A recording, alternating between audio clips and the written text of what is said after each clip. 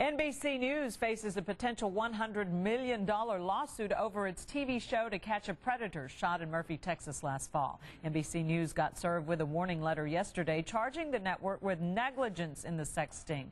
The sting ended when a former Kaufman County District Attorney killed himself as police initiated a search of his house. His constitutional rights were violated, his sister says, in her legal action. The Collin County District Attorney was concerned about civil rights in that case as well. News 8 broke the story that he would not prosecute the 23 men arrested in that sting. Another of his worries was the business relationship between NBC and the group Perverted Justice. Byron Harris joins us now with a closer look at that relationship and its impact on Murphy, Texas. Byron?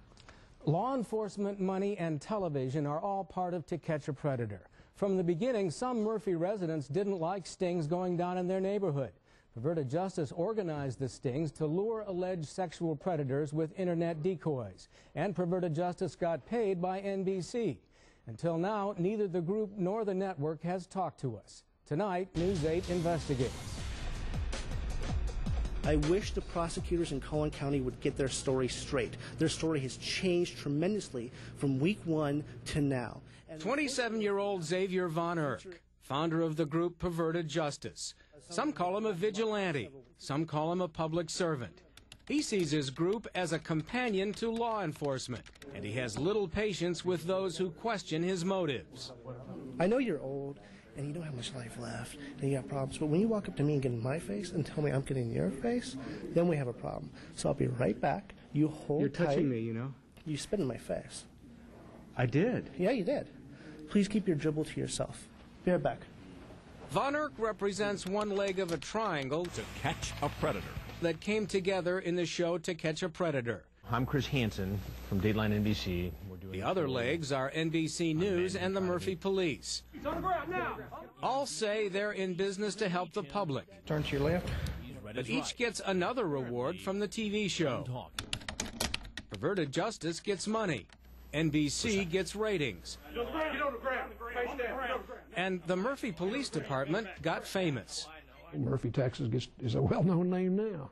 Maybe not for the reasons they would have liked, but it certainly is. Collin County District Attorney John Roach has been criticized on the internet for asking the questions nobody else would. When Murphy police arrested 23 men in the making of the TV show To Catch a Predator, Roach asked where the arrest warrants were. There were none. He questioned the financial relationship between NBC and Perverted Justice.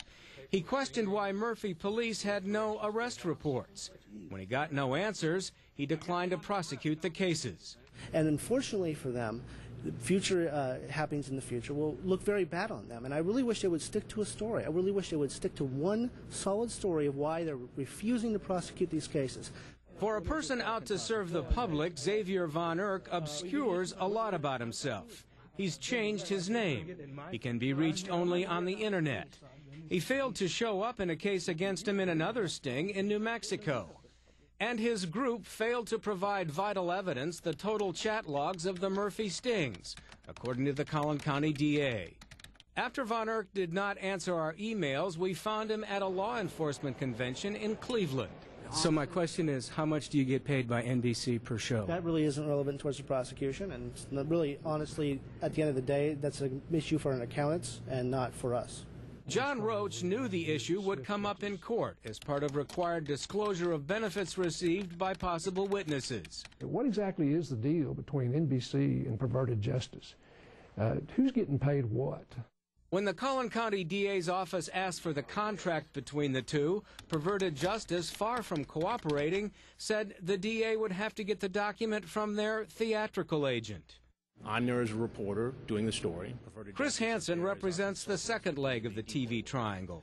You ask, can I be your boyfriend?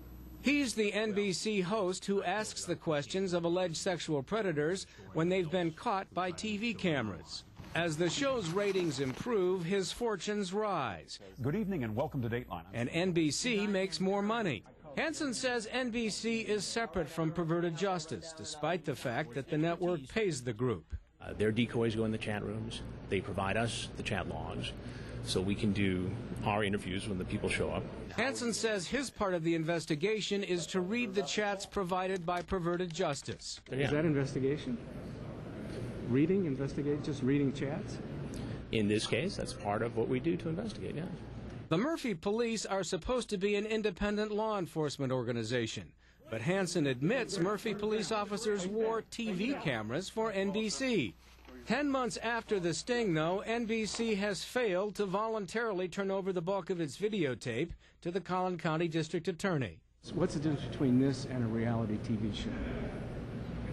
Well, I would say that this is, a news magazine show investigating online predators.